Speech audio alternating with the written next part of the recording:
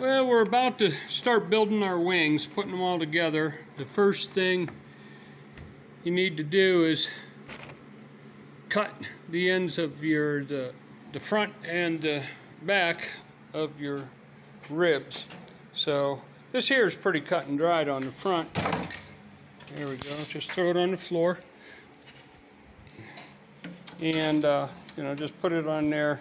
Bring the saw down. Cut it straight with that. You don't really need a stop. It's pretty quick and easy.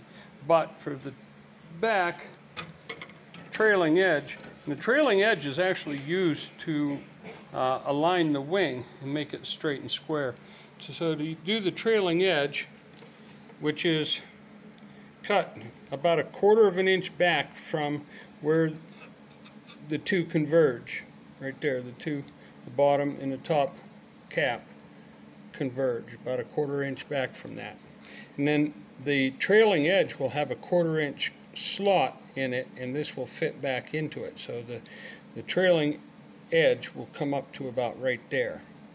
So to do this, we're gonna use a stop that's a very specific width, and I glued this up. Instead of cutting it thinner, another piece thinner, I just glued these two because they came out perfect, to the perfect length. So using that, I'm going to put every single one of the uprights that the rear spar goes against, I'm going to put every one of them against that stop and cut them all to the exact same length. And we'll give her a quick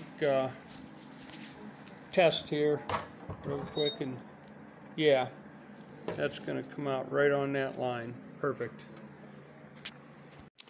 There's just something really beautiful about having all of your ribs stacked up. Of course, you don't sit very flat because of this. 3 crisscrosses right here are wider than the ribs, so they kind of start bending up, but still a beautiful thing. So now we'll just measure about 1/4 of an inch in on these, and that's the width that will make this portion of the trailing edge, the leading edge of the trailing edge, and that's how wide we'll make it at 15 degrees, which it'll come out close to 1.5 inches or something like that. And tomorrow we'll go ahead and do the trailing edge.